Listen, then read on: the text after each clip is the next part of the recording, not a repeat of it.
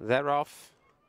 Dandy Cam was a bit slow to begin, Moutard also, and Hector's left foot, another one who was a little bit slowly away as they jump over 7 furlongs. For the read, Harry Cobden's blog at PlanetSportBet Novice Stakes, and General Assembly broke well, so too did Gressington, and they are the first two. They're being followed in third by Johnny Thunder, and towards the outside Imperial Express looking to tuck in and get a little bit of cover as they approach the bend. On point, purple and white colours fifth down on the inside of Joe Gargery. A length and a half to the orange jacket then of Hector's left foot, who's 3/4 in front of stable companion May the Twist Remain. Red and white on the rail, being slipstreamed by Daring Leader.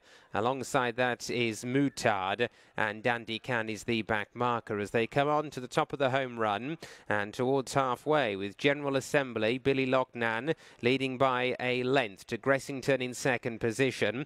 Third is On Point against the rail, Johnny Thunder being shaken up in 4. Joe Gargery shaping okay in 5th off the turn from Imperial Express, and they've moved on from May the Twist Remain and Hector's left foot. Down to the final two, General Assembly, with Gressington working hard to get on terms here. Joe Gargery behind them, and On Point running on from Johnny Thunder with a furlong to go. General Assembly being kept up to his work. Gressington trying to close. Joe Gargery running on. Greenly from the back, the far side. General Assembly. Joe Gargery hitting stride late and will pick his pocket.